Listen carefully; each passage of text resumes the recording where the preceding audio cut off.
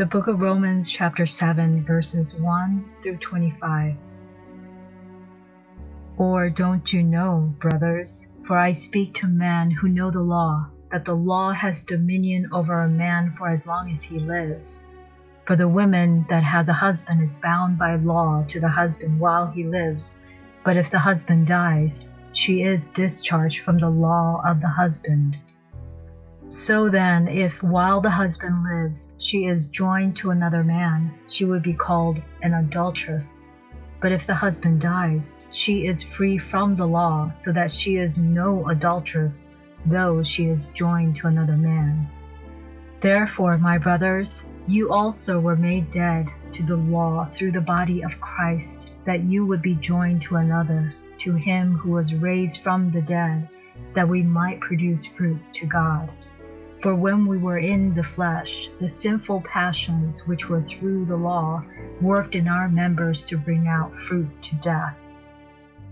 But now we have been discharged from the law, having died to that in which we were held, so that we serve in newness in the Spirit, and not in oldness of the letter. What shall we say then? Is the law sin? May it never be. However, I wouldn't have known sin except through the law.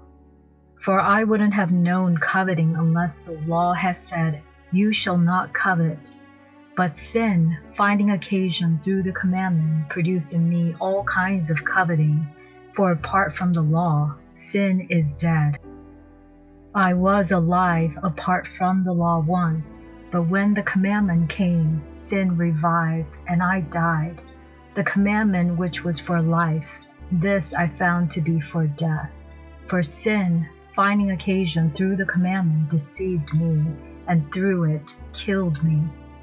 Therefore the law indeed is holy, and the commandment holy, and righteousness. Did then that which is good become death to me? May it never be. But sin, that it might be shown to be sin, was producing death in me through that which is good, that through the commandment sin might become exceedingly sinful. For we know that the law is spiritual, but I am fleshly, sold under sin. But I don't know what I'm doing, for I don't practice what I desire to do, but what I hate that I do. But if that I don't desire that I do, I consent to the law that it is good. So now it is more that I do it, but sin which dwells in me. For I know that in me, that is, in my flesh, dwells no good thing. For desire is present with me, but I don't find it doing that which is good.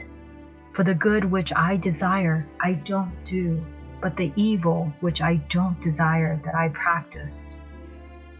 But if what I don't desire that I do, it is no more that I do it, but sin that dwells in me. I find then the law that to me, while I desire to do good, evil is present. For I delight in God's law after the inward person, but I see a different law in my members, warring against the law of my mind and bringing me into captivity under the law of sin, which is in my members. What a wretched man I am! Who will deliver me out of the body of this death? I thank God through Jesus Christ our Lord. So then with the mind, I myself serve God's law, but with the flesh, sin's law.